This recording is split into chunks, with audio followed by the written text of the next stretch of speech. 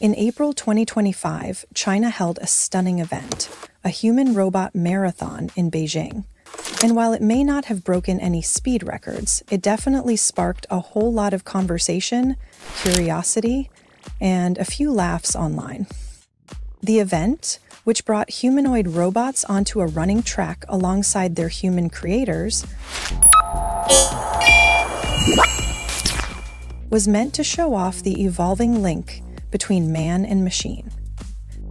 Instead, it gave us something a little more unexpected. Robots walking backward, some falling dramatically at the starting line, and others getting gentle assistance via humans and leashes.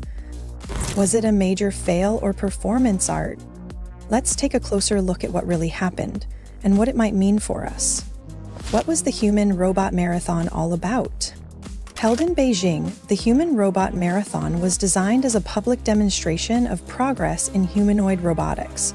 A handful of robots, each developed by different human tech teams, lined up alongside their human operators to complete a short course. The concept? Show how far these machines have come in moving through physical environments, balancing and running with real people. And sure, some robots struggled. One famously fell at the starting line. Others wandered off course or appeared hesitant to move at all. But then again, isn't that what progress looks like? We've all seen the highlight reels of robots doing backflips or serving coffee. But this event offered something else, a behind-the-scenes look at how challenging it is to create these machines. Why it went viral.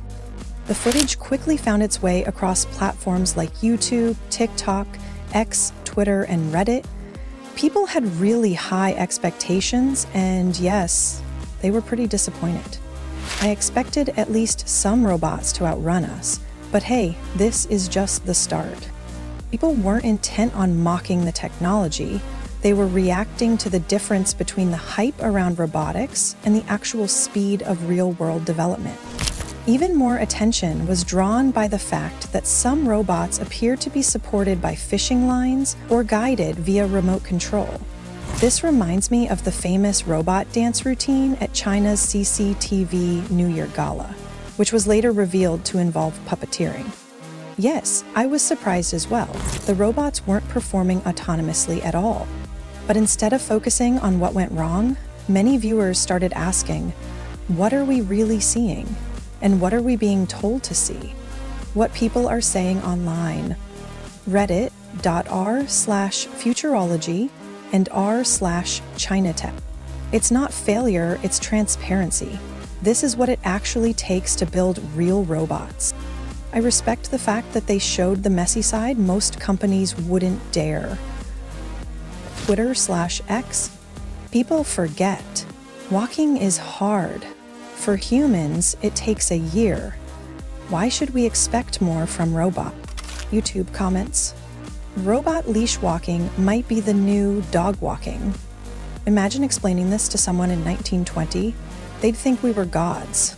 A different kind of progress. Let's be honest, building humanoid robots isn't just about getting them to run. It's about helping them navigate the real world, respond to unpredictability, and move with precision. All of which are hard and complex tasks. So when a robot falls down or needs a helping hand, it doesn't actually mean failure. It just means we're seeing the whole process now.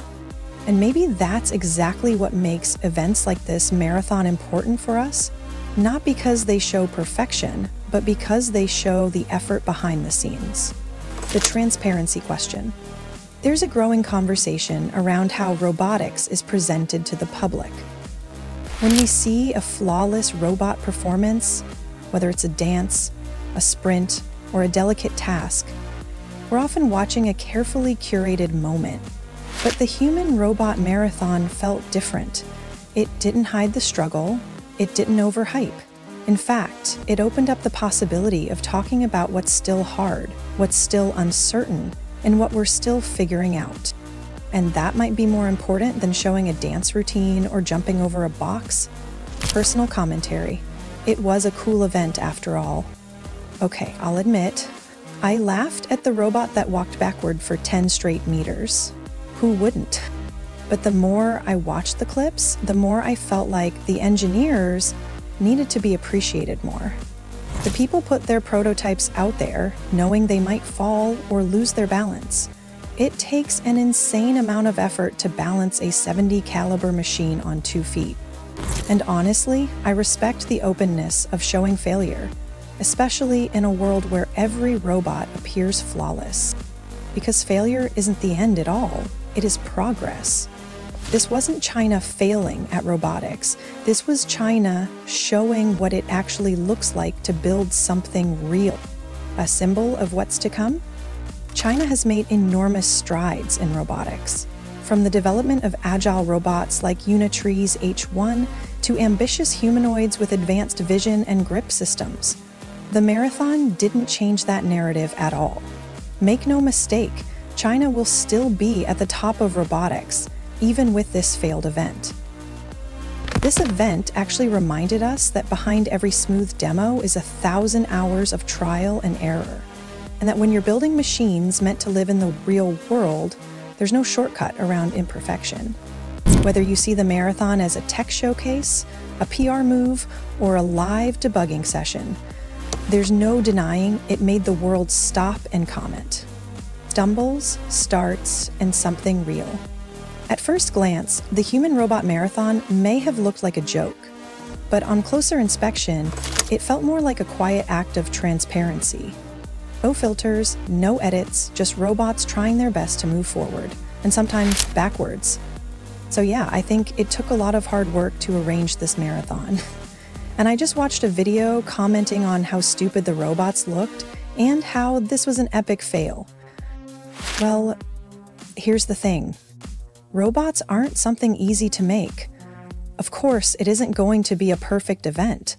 But everyone had fun and no one was harmed, so I don't see anything wrong with that. What do you think? Let me know in the comments below. Don't forget to subscribe for more info on AI, robots, and new technology.